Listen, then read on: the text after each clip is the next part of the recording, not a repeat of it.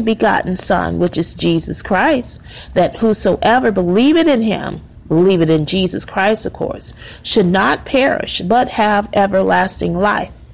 So lambs, Jesus gave the very best gift to us, the gift of his Son, Jesus Christ, for anyone that wills to receive that gift, Jesus Christ, the Son of God. And it's a free gift from God, Jehovah Yah, to anybody in this world that wants to receive Jesus Christ as their personal Lord and Savior and want to receive that gift from God. Because he loved the world so much that he gave his only begotten Son, that whosoever believeth in him should not perish, but have everlasting life. So when you receive Jesus Christ as your personal Lord and Savior and accept that gift from God, that free love gift from God, and believe in Jesus Christ, you will not perish, but you will have everlasting life. And Jesus is life. He is the everlasting life. And he is the only one that can keep you from perishing once you believe in him and put your trust in Jesus. Put your trust in Jesus Christ. So anyway, lambs, I'm going to go to part 5. Love your enemies. Matthew 5:4. But I say unto you, love your enemies, bless them that curse you, do good to them that hate you, and pray for them which despitefully use you and persecute you. And then Luke 6:27, love your enemies. But I say unto you, which hear, love your enemies, do good to them which hate you. So I know many times, lambs, it's not easy for us to love our enemies, people that's just constantly persecuting you and abusing you, lying to you and lying about you, mistreating you, disrespecting you, kicking you to the curb all the time, rejecting you, abusing you, and just totally violating your rights and violating you and just constantly just bumping you over, stomping all over you with evils and evil schemes. It's not easy to love these type of people that come against you, your enemies. So anyway, and it's not easy for me either, lambs out there. So I just want to get these verses out. I will be putting them in the description box for any one of you lambs out there that are interested in looking into these scriptures. And so I will do that. But the theme scripture that I want to go into is, I didn't do part 6, sorry. It's 1 Corinthians chapter 13 and 1 John 4:7-8. So, but before I do that, I'm going to finish up with part 6. Proverbs 17:17. A friend loveth at all times, and a brother is born for adversity. So, lambs, when you have a friend, and if you have friends in your life that don't love you at all times, then they're not your friend. A friend loveth at all times, and a brother is born for adversity. So some of you have people in your family, brothers and sisters, that they are more like your enemies, and they're not your friend, and they're not even like a brother and a sister to you either. And I have that in my family as well. So, but when you have a real friend, authentic friend in your life, a friend loveth at all times. And now, a lot of you lambs that are being persecuted in modern day slavery programs like the covert gang stalking program, a lot of you do not have a lot of friends or no friends at all. But I tell you that you have a friend in Jesus Christ, a true friend in Jesus Christ, because Jesus Christ is the one that definitely loveth you all at all times. He is the one that loveth you at all times. He will not stop loving you, and he won't be swayed by no gossip and no slander about you. He won't flip out on you. He won't switch on you or nothing. He will not betray you, nor leave you, nor forsake you, or abuse or use you in any kind of way. Jesus will not let you down. Jesus is a true friend that you can count on. You may not can count on these evil, phony friends surrounded by you or nothing, or trying to play up to be your friend. But you can count on Jesus Christ, and I definitely can count on Jesus Christ, and Jesus Christ is definitely my everlasting friend. So anyway, 1 John 4:18, there is no fear in love, but perfect love casteth out fear, because fear hath torment. He that feareth is not made perfect in love. So, lambs, when people are operating in the spirit of fear, there is no fear in love. When you have people in your life, or you're surrounded by people that are operating in the spirit of fear, they're not operating in the spirit of love, and they're not operating in love.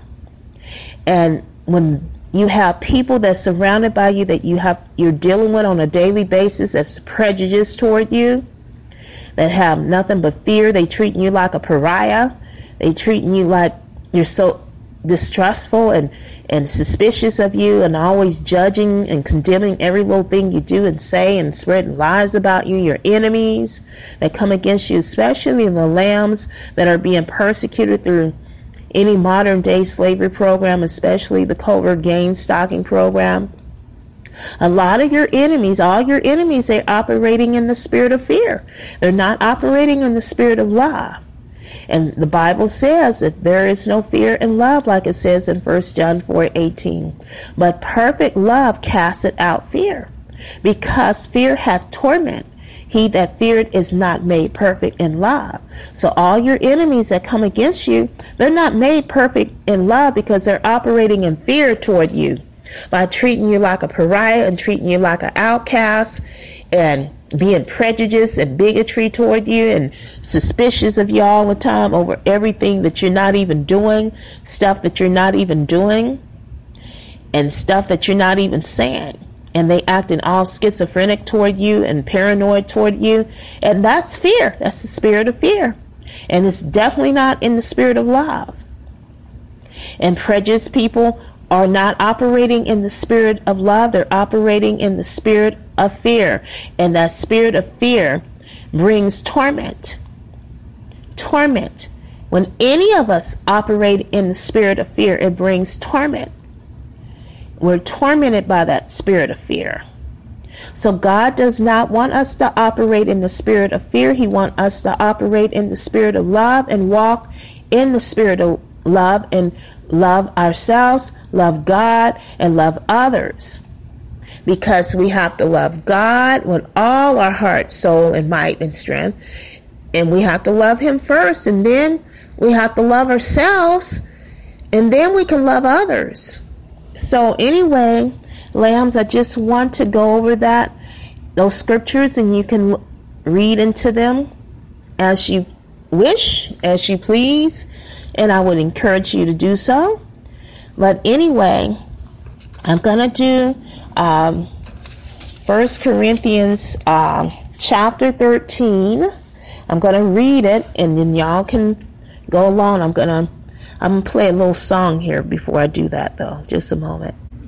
I'm back. I'm playing the song Love by Bought With a Price. It's an instrumental song from his album, Fruit of the Spirit. And it's by Greg Wilson. So this is an instrumental song called Love. And it's a beautiful song. And I hope you enjoy it. Because the theme of this episode today is love, so that's why I'm playing songs based on love today.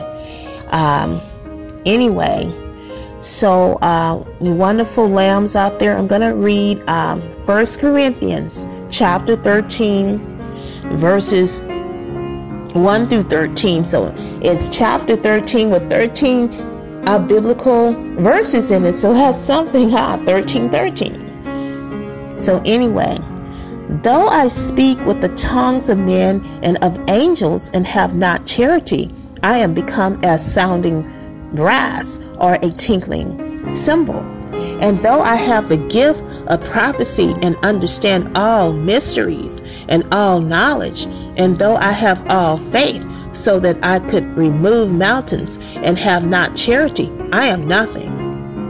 And though I bestow all my goods to feed the poor, and though I give my body to be burned, and have not charity, it profited me nothing. Charity suffered long and is kind. Charity envieth not. Charity vaunteth not itself. It is not puffed up, does not behave itself unseemly, seeketh not her own, is not easily provoked, thinketh no evil, rejoiceth not in iniquity, but rejoiceth in the truth, beareth all things, believeth all things, hopeth all things, endureth all things. Charity never faileth, but whether there be prophecies, they shall fail. Whether there be tongues, they shall cease. Whether there be knowledge, it shall vanish away. For we know in part, and we prophesy in part. But when that which is perfect is come, then that which is in part shall be done away. When I was a child, I spake as a child, I understood as a child, I thought as a child. And when I became a man, I put away childish things. For now we see through a glass darkly, but then face to face. Now I know in part, but then shall I know, even as also I am known. And now abideth faith, hope, charity, these three.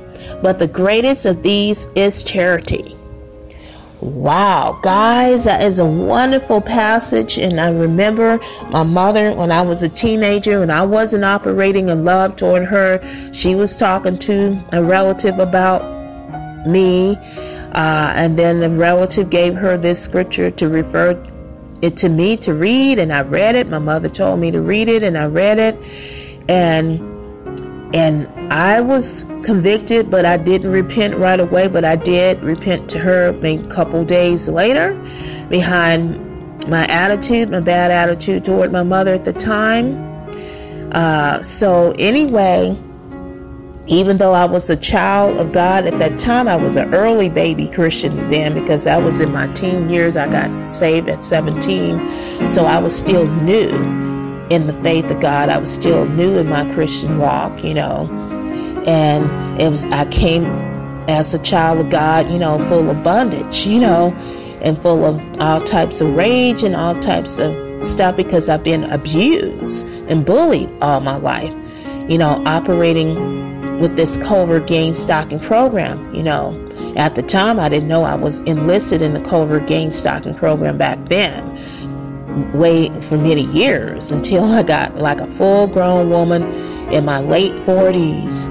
So anyway, so lambs, I just want to encourage you, and anyone, even if you're not a lamb, this message is not just for lambs, but this is for the perps too.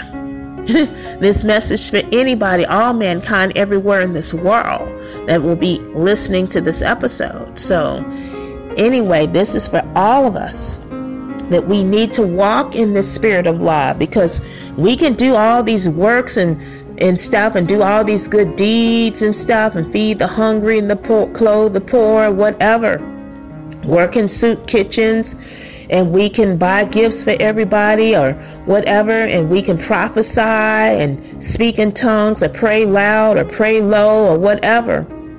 But if we're not walking in love, if we're not walking in charity, then, all these good deeds don't profit us.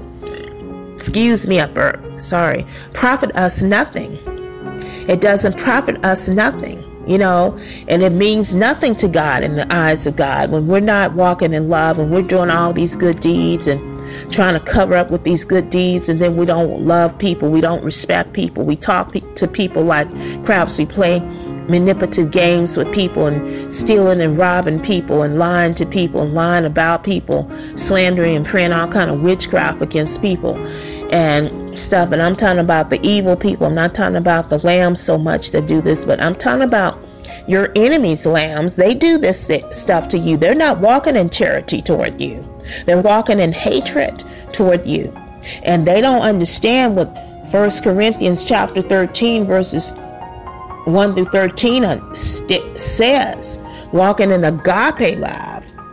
Because they can't walk in that love, because they are not the children of God. and they are spiritually dead, and their spiritual father is the devil. So